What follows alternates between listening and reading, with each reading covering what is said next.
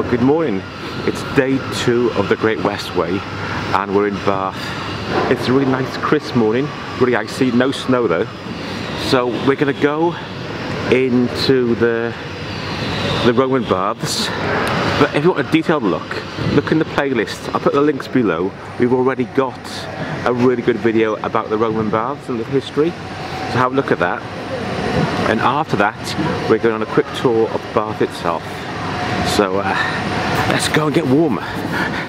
Dodgy character. Lucius Marcius, an omen reading priest.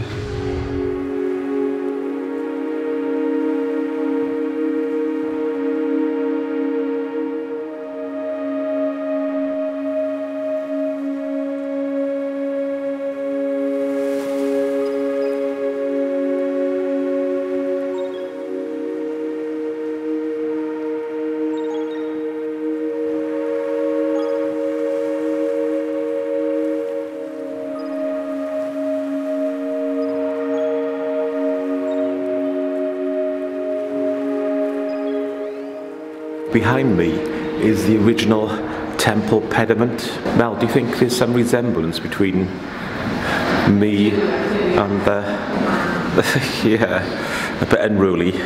Nice decorative piece for your slave, sir. Slave I don't know if he's worth it. Oh, look at that. Depends on the price. 5 denarii, that. 5 denarii? Yeah. I can make it 4. I'll make it 4. 3 may have a deal. Can't go as low as 3. Yeah, handmade this. I made it with my own hands. This. Yeah. What do you think of that, madam? It's the nicest perfume going in town at the moment. Oh. Olive oil and gladiator sweat. Would you like a sniff? I don't think so. No. Thank you anyway. Oh, I can't help myself. Oh. Yeah, I'm getting a bit of armpit. I wonder if the price goes up if he gets slaughtered in the arena. Maybe. No, she don't sweat as well if you're dead. Yeah, cold. I get them out, I get the winners out, the champion. This is champion sweat. Champion sweat. Not dead boy sweat, okay. You don't want that. Champion. Anyway, slaves, time for you too. Okay, well, thank you very much. Thanks, well, enjoy your bathing. Thank you. Vale.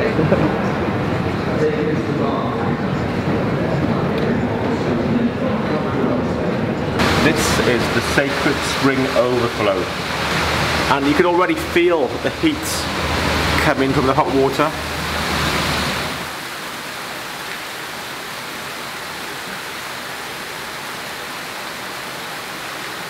Are you going to taste the water, Mal?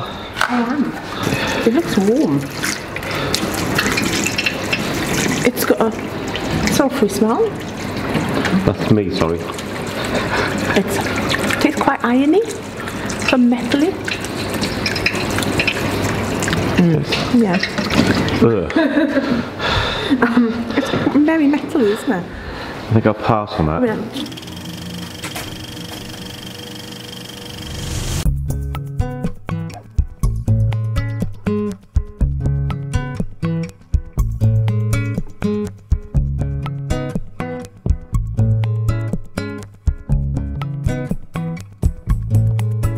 So this is my wildflower diamond, which is totally unique in the world. You can only buy it from Nicholas Wylde. It is unique because what we've cleverly done is we've put 24 more facets on a round stone and created this very romantic flower within the stone. So at the back there, you can see the flower that's on behind. And if you look through the diamond, you'll see the beautiful flower, and that's the romantic side of the wildflower diamond. It's very popular for engagement rings. We do a lot of engagement rings because the diamond stone is not only romantic, but it sparkles like no other diamond. It looks bigger than any other diamond because of the refraction of light in it. So it's totally unique. And then we've got the wild art, which is totally unique as well. I'm just going to show you this one because this is the design. And then he creates it.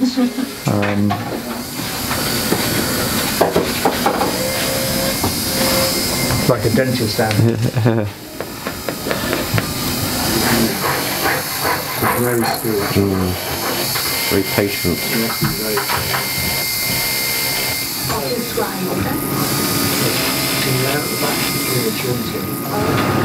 So what she's doing is just filling up that gap with the laser, melting the metal Yeah, together. I can see the...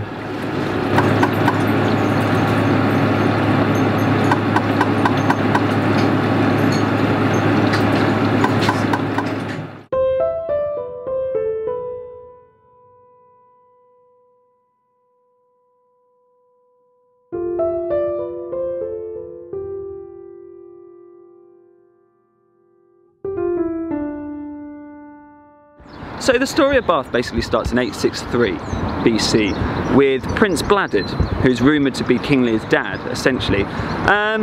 Prince Bladud goes on a journey to Athens and comes back with leprosy, and he's a member of court, so obviously immediately straight away they chuck him out. I have to have a souvenir when you come back. He basically goes walking around the countryside around here with a group of pigs. So when you come and visit Bath, look out for acorns, because this references back to the story of Bath, and you can see them up the top of the circus around here. So the whole idea is that Prince Bladud and his pigs stumble across Bath, and they're all diseased, but the pigs go bathing in these hot waters, and they come out instantly cured, as many myths and legends that with people who have leprosy. Is that cured the wrong word for you to say? Yeah. And Prince Bladud then goes in himself and gets cured. At that point he goes back to court, he's allowed to return, but he supposedly founds the city of Bath, and that's why people have been coming here for 2,000 years essentially.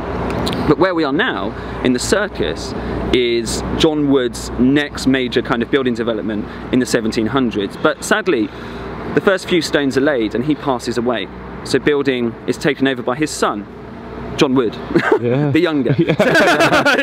So you have John Wood the elder and John Wood the younger. You don't have to change the business cards that way, do you? Yeah, just cross off the elder. In the Georgian period, you're meant to be seen, you're meant to be heard, everybody knows your business. Gossip is kind of the foundation of that society. So if you notice how everything's looking in on itself.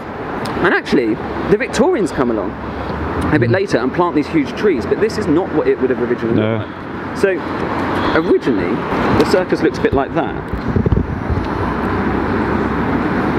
So you can imagine walking through how everyone can see what you're doing, they know your business. And the best way to demonstrate this is actually for me to stand in the centre of the circle, because acoustically, John Wood designed this so that you can be heard everywhere around. So, and they'll go, and acoustically, it reverberates around. And for me, that's what the circus is all about. It's being heard and being seen. This is where it all happened in Georgian society. The only assembly rooms left in Bath are here. These were opened in 1771, but there were more dotted around. If you go near the Abbey, where there are now gardens, parade gardens, there was an assembly rooms there. But nowadays, very nice, very comfortable place to come and have a look around. But if you imagine coming here, you've got 6 fireplaces, roaring, hundreds of people. Bo Nash, the master of ceremonies, has worked out who you're going to be dancing with in the evening, and for some dances you're quite literally paired up with someone who may or may not be of interest to you, and you have to dance in front of the whole room, in front of hundreds of people in a hot, sweaty environment. The thing that I try to talk about when I think of the Georgian period is it is romantic, it's grand. They wear beautiful dresses, but also quite dirty. I mean, these guys are not washing much. They're cramped in rooms like this, dancing around, and the heat would have been extreme. So when I think of the assembly rooms, it is grand, and they are playing cards and drinking tea, but also everyone's a complete mess. Not too different to 3 AM on the streets of Bath nowadays, actually. But, you know.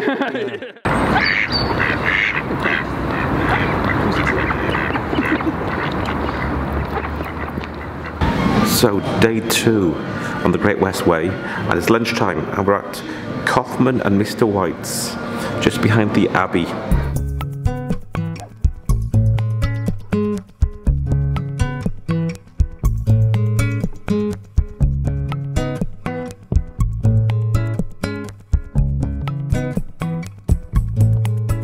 So the afternoon, day 2, Great West Way, reporting for Fly Drive Explore, and we're in Laycock, and we're just having a quick look around the town and Laycock Abbey.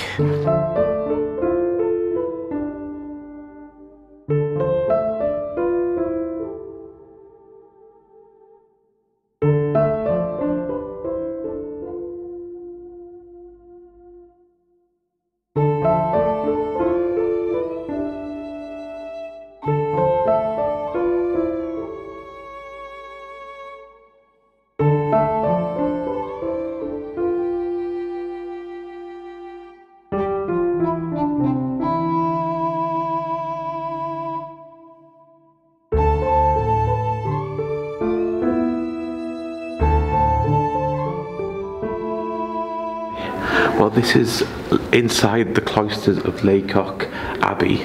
It was founded about 800 years ago by Augustinian nuns. In recent years they used it in some of the scenes in Harry Potter, and you can see why. And in this room, in the cloisters, they've actually got Harry Potter films at Laycock. What have you been up to, Mr. Potter?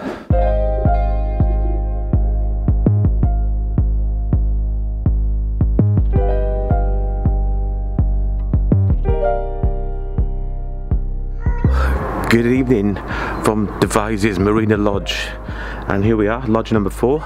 Let's go and have the obligatory room tour. So as you come in, you've got the cloakroom, somebody put coats, another cupboard over there, wine rack, and we come through to the kitchen, dining room, lounge. It's Melissa in the corner on her phone, and there she is.